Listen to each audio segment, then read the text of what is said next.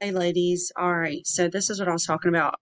Some of you guys had already submitted your assignments or assigned them, and you had not clicked make each person a slide or a copy. And so unfortunately you cannot go back and edit that and change that. You're gonna have to delete that whole assignment and then start over fresh.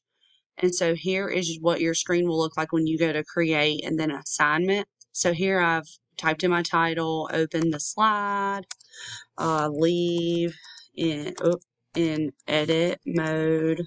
And then I'm going to, for my students, drag the ducks, um, drag the number of ducks needed in the pond and then exit and then submit. All right, so I have my directions. Then I'm going to click add Google Drive, and then I need to, hopefully I can find mine easy ducks.